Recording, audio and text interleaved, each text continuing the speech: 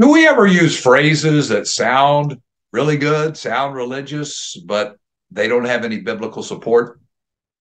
Hi, I'm Ken Yates from Grace Evangelical Society, and I have something to share with you on this topic.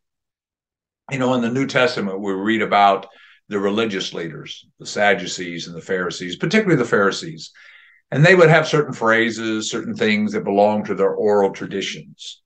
And Jesus, of course, was constantly fighting against those traditions because they were not in the scriptures. So, are we ever guilty as Christians of doing the same thing? In other words, do we have what I would call Christianese that we use, Christian phrases that sound like they're biblical, but they're not? I think we do. Just recently, I was in a Bible study or a class in a Bible college, and the teacher used this phrase, and the phrase is one that probably we've all heard before, and it was, if Jesus ain't Lord of all, he ain't Lord at all. And of course, he was using this lordship salvation phrase that we often hear, and people use that phrase to say basically, unless you're willing to give Jesus everything, if he ain't Lord of all, then he ain't Lord at all. And this particular teacher was a lordship teacher. And so he had probably used this phrase many times in his life. He had certainly heard it because he was quoting it. And it's one that, again, we've heard many times. But it was interesting because when he said it, he stopped. And he thought for a second, and he goes, I'm not sure I like that phrase. And I found that very interesting. And the class had a discussion about that. Is that a true statement? If Jesus ain't Lord of all, then he ain't Lord at all. And when people use it to say, if you're not willing to make him Lord of your life and everything, then you're not really saved, or you can't be saved. You're not ready to be saved. You're not ready to believe because he's got to be Lord of everything. And he was quoting a well-known lordship salvation teacher at the time. And in the class, we brought it up. Can anybody say that? Can any Christian say that Jesus is Lord of every area of my life? Even the original lordship teacher that this guy was quoting from, we ask, is Jesus Lord of every area of his life? If that's a true statement, if Jesus ain't Lord of all, then he ain't Lord at all, then which one of us can say that we're believers? Which one of us can say that we have eternal life? We talked about it in class as well. Can somebody, for example, who's on their cell phone 8 hours a day, can they say that Jesus is Lord of every area of their life? Or can the person who gossips, can they say Jesus is Lord of every area of my life?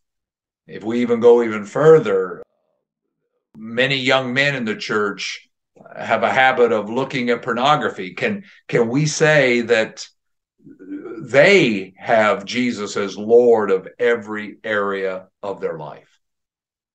I think this is really instructive because this is just one example, and of course there's many others, where we can look at something and we can say, we use that phrase or we hear that phrase, but how does it stand up against scriptures? Just like the oral traditions of the Pharisees in the New Testament, and there were many things, many quotes that they would use. They didn't measure up to what the scriptures had to say. And it's the same way with this particular phrase. And in the class, they realized it. I think every person in the class came away saying, when we first heard that phrase, it sounded really, really good. It sounded real spiritual. But a closer look at it shows, no, it's not true at all. To say that Jesus must be Lord of all in order to be saved, you must make him Lord of your life. That's not what the scriptures say. Certainly Jesus never said that. In the Gospel of John, over and over again, Jesus says, "He who believes in me has eternal life." It is by God's grace. It is a gift. It's not something that we get by making Jesus Lord of every area of our lives. It is completely by his grace. And this is no minor thing, because that particular phrase, "unless Jesus is Lord of all, he ain't Lord at all," that's a changing of the gospel. That is a gospel of works. That is telling the unbeliever, in order to receive eternal life, you have to make him Lord of your life.